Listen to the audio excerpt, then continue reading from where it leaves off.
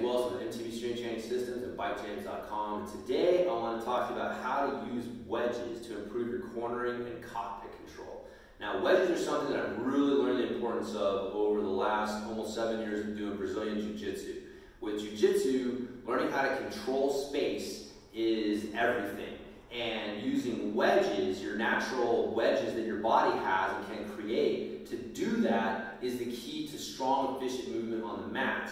And as I'm looking at more how this applies to mountain biking, I'm realizing that we use wedges quite a bit with our riding as well. We just don't necessarily think about it that way and talk about it that way. But once you see what I'm talking about, you'll start to understand why you need to have your hands and your elbows in a certain position, and actually getting them too wide is going to take away from your ability to corner and control your cockpit effectively. So, first of all, what is a wedge? A wedge is a triangular shaped tool that you use to either create or resist movement between two spaces, right? So think about using a wedge, like an iron triangular piece of metal, to put in a crack, and you're hammering that wedge in and it splits the rock open, right? So that's using a wedge driving in to create space between two objects. You can also use it to resist movement. So like a doorstop is a good example for this. You put a doorstop underneath a door, that's a wedge that resists movement. And so that's what we use a wedge for. Now, what are we talking about when we're using this on our bike? Let me show you. So the space that we're trying to control is the space between our shoulder and our handlebar. That's the space that we're looking at. The wedge that we're using is our hands, is our arm here, our hand, our lower arm, and our upper arm. This creates the triangle that controls the space that we're looking at, right? So the space that we're trying to control, when you look at my handlebars move front and back. So that's the space I'm trying to control. I am trying to either increase movement or increase space, or I'm trying to resist movement and resist that decrease in space. And so where you see this on the bike is if I'm going to corner, I don't want to lean my bike over. I want to use counter pressure. I want to press into this handlebar, which gets the wheel to cock over this way, which gets the bike to lean this way. This is how you lean your bike, not like this. Okay, so I have to have my wedge set up effectively in order to apply force into the handlebars. The other place that you'll see this is when the front wheels get ripped around, right? You hit a hard landing, you hit a rut or a rock that you weren't quite expecting, and it starts to, rip the handlebars around. So I need to be able to resist that movement effectively, or else I'm going to lose control and crash. And so again, I need to have my wedges set up to resist movement in this plane from front to back. Now here's the problem though.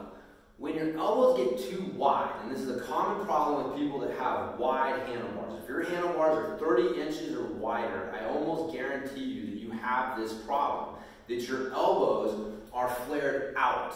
And so especially the deeper into your cockpit that you get, okay? And what that happens is now my wedge is here, not here, okay? I have to have my elbows behind my hands in order to resist movement and create movement in this plane.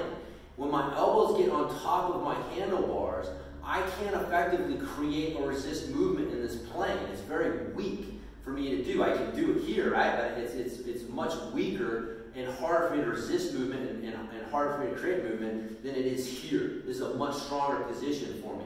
So when you have your handlebars too wide and your elbows flared out to the side, you take away good, effective use of your wedges to help corner and control your cockpit. So getting your handlebars narrower. Again, I posted a video recently called Your Handlebars Are Too Wide, a case study where we looked at my wife's new bike.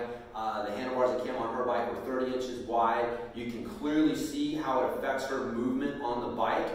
We show you how we find the right length for her handlebars, cut them down, and then show you how it improves her movement on the bike. And this is one of the primary things, is your ability to go through the full range of motion on your cockpit without having your shoulders and your elbows flare out. Because as soon as this happens, you lose upper back position and you lose good effective control and use of your wedges, trying to get behind your hands and create and resist movement in this plane.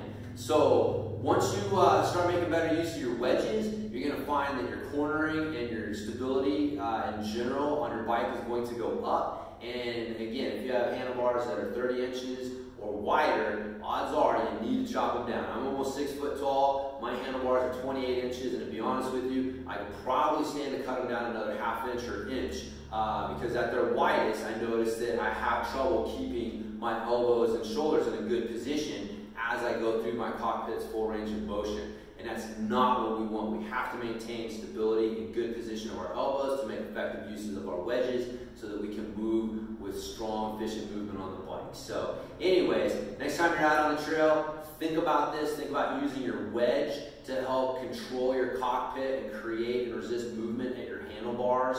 And yeah, you'll probably feel a significant difference in how you're feeling. And again, maybe getting your elbows down. Even if you don't chop your handlebars down, man, get your elbows down. Get them in a little bit. This scarecrow posture is terrible for your riding in so many different ways. So let's get away from that, right? Like we've gone too far from narrow handlebars with the elbows in to wide handlebars with the elbows out. We need that sweet spot. This is good, effective use of our wedge. No good, no good, good, right? So find the hand position that's going to let you use those wedges effectively. So anyways, once again, it's been James Wilson with MTB Strength Training Systems. You can check me out on the web at bikejames.com. Got a bunch of free stuff you can sign up for there. Hopefully you guys have enjoyed this training tip, and I'll talk to you next time.